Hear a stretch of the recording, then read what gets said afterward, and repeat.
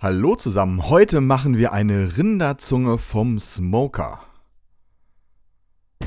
Zeit, den Grill anzuschmeißen.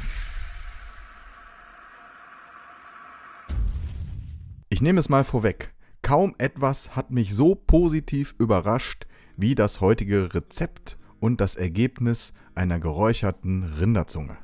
Ich habe mir bei einem Fleisch-Online-Shop diese Rinderzunge bestellt und die ist 1,8 Kilogramm schwer. Ich habe jetzt einen Anzündkamin halb voll mit Briketts vorbereitet, meinen Dutch Ofen aufgesetzt und wir starten mit kaltem Wasser. Also die Rinderzunge wird kalt aufgesetzt.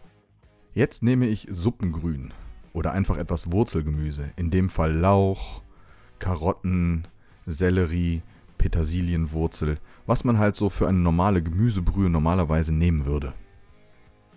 Wer möchte, kann auch noch ein paar Lorbeerblätter mit da reinpacken und dann gießen wir das Ganze mit kaltem Wasser auf, bis die Rinderzunge vollständig mit Wasser bedeckt ist.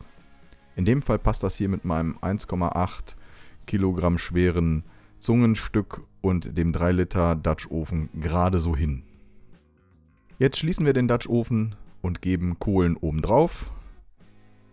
Und jetzt kann diese Zunge ca. 2 bis 2,5 Stunden vor sich hin köcheln. In dem Fall gucke ich immer zwischendurch mal nach und gieße eventuell noch etwas Wasser zu. Wer möchte, kann die auch mal nach der Halbzeit umdrehen, ist aber nicht das absolute Muss. Nach gut und gerne 2 Stunden sieht unsere Rinderzunge dann so aus.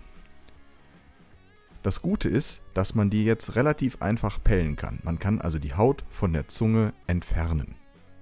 Das funktioniert wirklich einfach. Zusätzlich zum Abziehen der Haut nehme ich mir aber noch ein scharfes Messer und schneide noch so ein paar Kleinigkeiten weg, die irgendwie nicht so schön sind. Der Ansatz von der Rinderzunge hat auch so einen kleinen Anteil an galertartigem Gewebe. Das habe ich gleich auch komplett mit entfernt. So, das ist dieses Stück. Wenn wir dann fertig sind, haben wir eine richtig schöne, saubere Zunge. Das tupfen wir jetzt trocken. Und dann würzen wir das mit BBQ-Rub. Grundsätzlich kann man die Zunge, glaube ich, jetzt sogar schon aufschneiden und essen. Und es gibt auch viele, die das machen. Für jemanden, der ja gerne Fleisch vom Smoker isst, sollte man sich aber unbedingt noch weiter um eine Zubereitungsform bemühen. So, die Zunge ist dann jetzt mit rauchiger Drecksau von der Spice Bar gerubbt und wandert jetzt auf den Smoker. In dem Fall mein GMG Pellet Grill.